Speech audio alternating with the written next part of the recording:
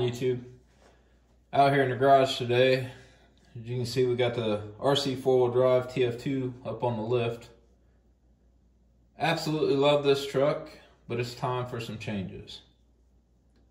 I'm not overly excited with the stiffness of the suspension, which anybody that drives RC4WD leaf spring knows exactly what I'm talking about. So after watching a lot of videos, I've decided to do some suspension mods, and RC Dungeon, awesome dude. If you haven't checked out his channel, check him out, RC Dungeon. He is all about the scale rigs and RC4WD drives, and after his advice, I'm going to remove the springs out of my shocks, and then I'm going to take the small leaf spring off, which will leave 2 springs, and we'll see how that does. I'll give you a little comparison now, before and after the mods, to see if we do any good. So right here is completely stock form, and you can see just with the front end up on one tire here in the front, you can see there is no flex, no give in that suspension at all. So now that has all the weight on it. That's just like I run it. That includes the battery, the body, the whole 9 yards. So obviously we got a lot of work to do. That's just, like I said, one tire under the front tire, and you see how far the back end's off the ground already. I'm gonna say probably close to 3/4 of an inch.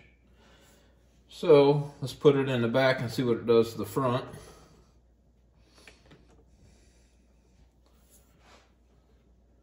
So the front tires didn't lift off the ground at all.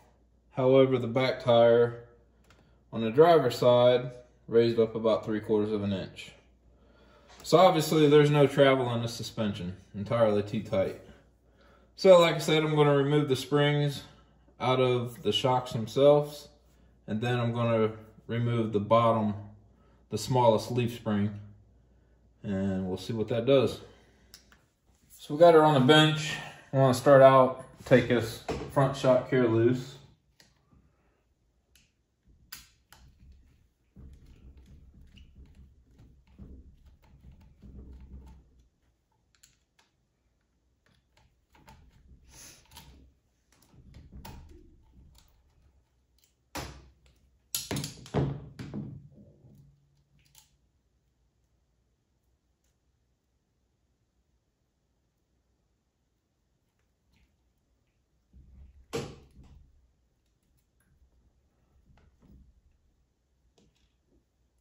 Take the top cap off.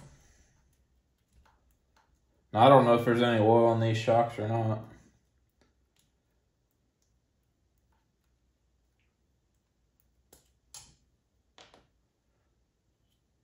So there's the spring. And that is a really stiff spring.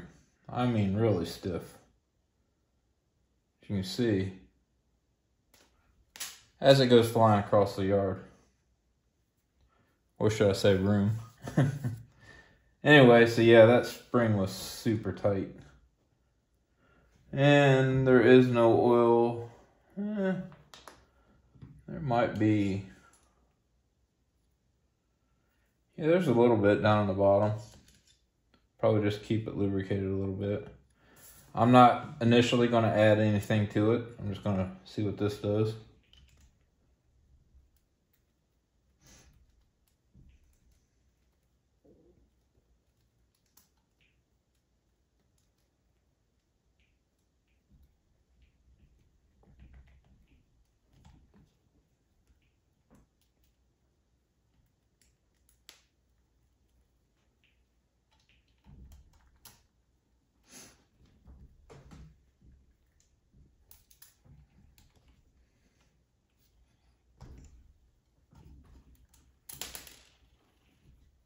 Just having a heyday here.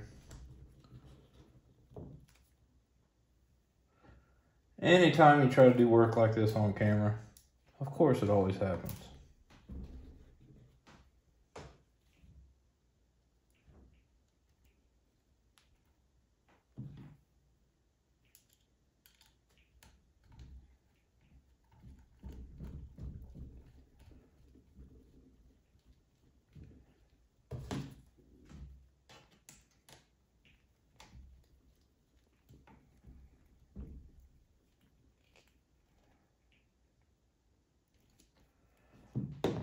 try it.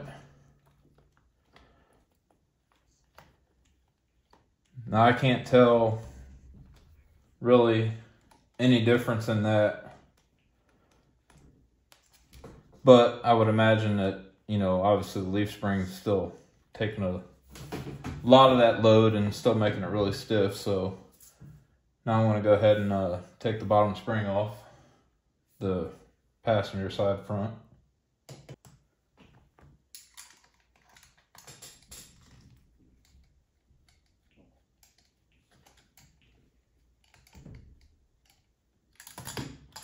Try to do this without taking the tire and everything off. I think I can do it.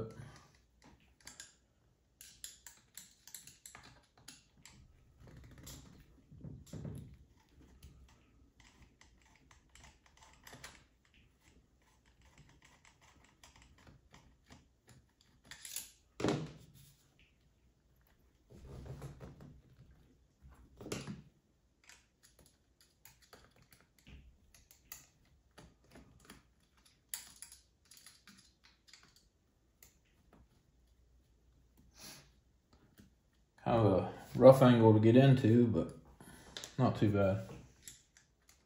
This one here is a little rough.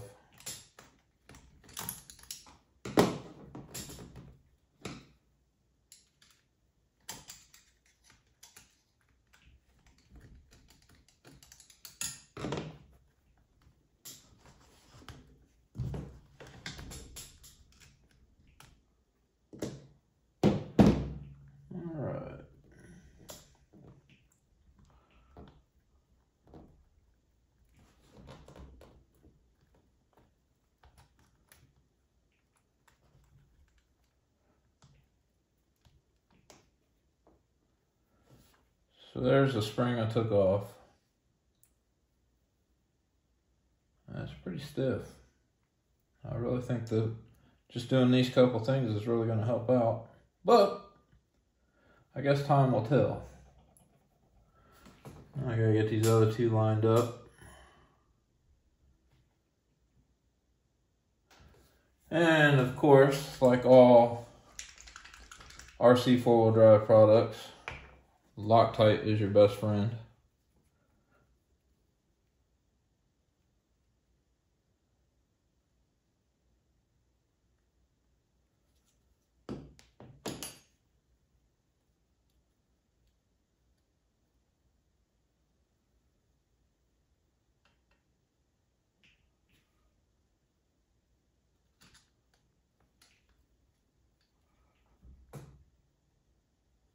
Try to get this started here.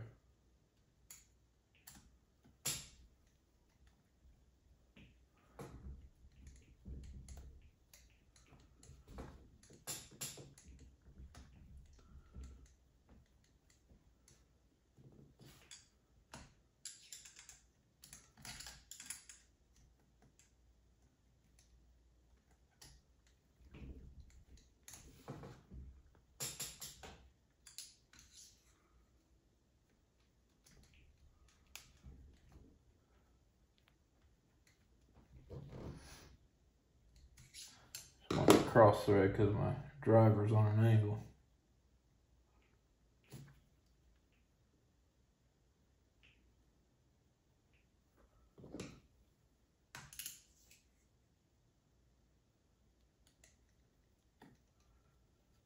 There we go.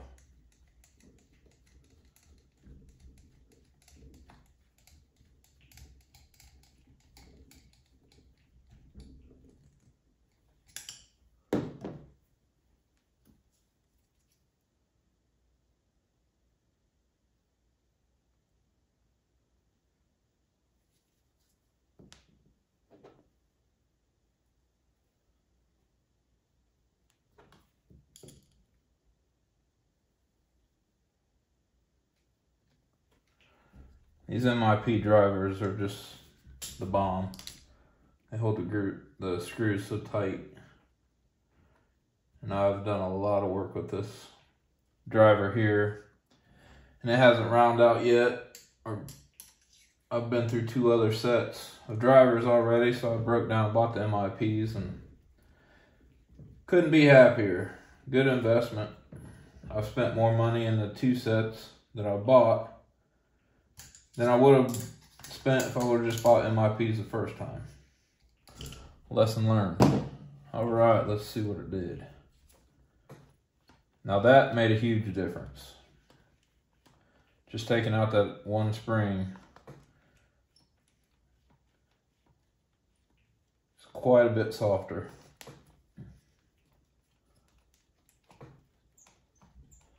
So I'll go ahead and do the other 3, and we'll go back down to the garage and see if we made any headway.